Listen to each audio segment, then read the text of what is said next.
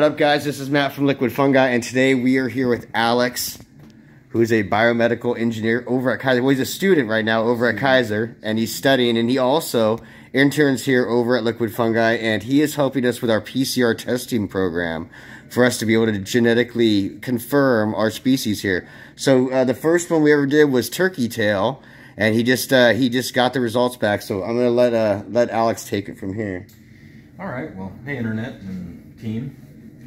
So what we're gonna look at real quick is when we send out, we've already been over, and I think we've also had a video of kind of the overall process. So when we get information back from sequencing, we get a zip file for the particular company that I've been using to do sequencing, which is Eurofin Genomics. They got their actual sequencing service out of Tennessee. But we get back a number of files. The big ones that are important for us at the moment are a sequence file, and then this is a chromatogram, which I know we've discussed in-house, but we'll go over it again real quick. Just to start, we'll go over the sequence file. Let me close this. Makes it easier to focus on. What we're looking at here is a series of read sequences, right? So when we send out a sample, we won't go into what Sanger sequencing is, but essentially it builds our sequence based on another version of PCR that builds after we send it out. Let's not get into it for now, but basically what we're looking at is the longest sequence of clean A, T, C's, and G's that we can find. The N's in here represent nucleotides, so the system reads that there is genetic information in nucleotide form, but it just can't decipher what it is. So this was a 1,000 base pair read, approximately 1,045 to be exact. We were looking for a 500 to 800 base pair target. It's not uncommon for these things to be above or below that number. There can be a lot that goes on, especially when we're trying to work with the fungal tissue that we're working with. But basically, I tried to find the longest segment, which I believe was 289 characters. So let's see if I can find that number here. So with this right, yep, 289. So what we do is we look for that number, copy, we go, and again, it's been a while since I've talked about this. It's taken a while for me to figure this out. But we go into the NIH NCBI BLAST system, which is basically where you can go and search known published genomic databases. We enter that clean sequence in, and we make sure we're, their experimental database we can run. We're running on our standard database, and we're making sure that we're searching the nucleotide sequences. We blast it. And basically what this system is doing now is checking that sequence against other known sequences, right? And you get this information here. You get this table. Turkey tail, scientific name is Trametes versicolor. I don't know. That's right. Exact best way to say that. But if you look here, so just left to right, what this is showing, that the initial sequence data that we're matching with all matches with Trametes versicolor. It gives us 100 returns, all Trametes versicolor, which is a good sign to start, but it shouldn't be what we consider to be a verification of strain. Once we go over here and look at our score totals, that will tell us a lot more. Probably not for this conversation what these things like max score, total score, query cover all mean. The two big things we're going to look at is this e-value score and this % identical. So it's this e-value, think of it like, what are the chances that the sequence that we entered can randomly be a sequence on any given genome? Can collide. It's a collision factor. And this is 4 to the exponent constant to the negative 94th power. So this is like a really high collision. It's a very small number if you do the math here. A very small possibility of collision.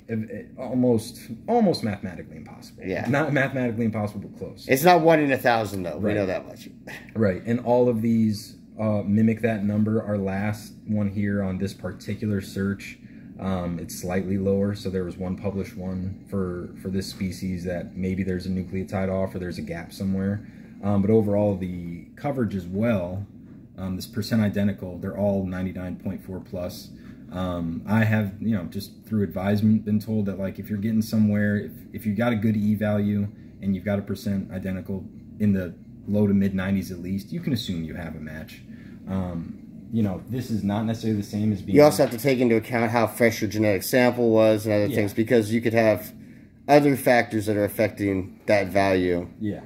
But basically what we can look at is if we knew that we took a sample from turkey tail and we come in here, we enter the genomic information, this is basically telling us that based on published data, there's very little chance it was anything but turkey tail. Right, that right. We sequenced. So pull up an R document now, and this is the first document that Alex has created to certify a genetic strain.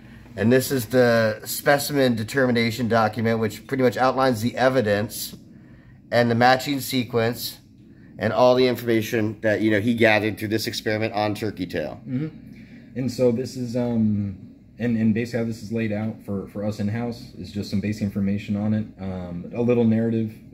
Again, we can change how we want to put the language, but like specimen verified with a high degree of confidence. It means based on the information that we had here and all the numbers, we believe our turkey tail is actually turkey tail, including some information that the lineage has never produced unanticipated fruiting bodies that we're aware of from customers, and based on our blast results, we have no reason to think that it's not turkey tail. We can take a screenshot of the actual blast results along with our genomic information if anyone were to want to test it themselves or run these themselves, and then an image of our chromatogram. And if you notice here, our chromatogram image isn't like super strong. I know the last time we talked, like I got a lot of information like this. We're still refining the process, so we're hoping to get stronger chromatogram. But again, even if these peaks aren't that great, this kind of information along with these numbers in blast give us a really good indication that our turkey tail is in fact turkey tail. So this is basically how we kind of build our specimen identification documentation. And keep in mind, this is not something that we only can use or have to use with the strains that we sell. I think originally a lot of this was about contaminants. So when it comes to fungal contaminants too, once we get this process down, we should be able to... Yeah, I mean, it's always been about making sure we're giving people what they pay for, right? Yeah. I mean, that's what this is really about. So even though our big test is, we've always fruited it. We've always fruited it in the room, and we've been, really adamant about fruit testing everything. But even between the last time we fruit tested it and between now, there could be something that got in there, some contaminant, some bullshit. So, doing frequent genetic tests and being able to do these tests in-house is really, really important to us.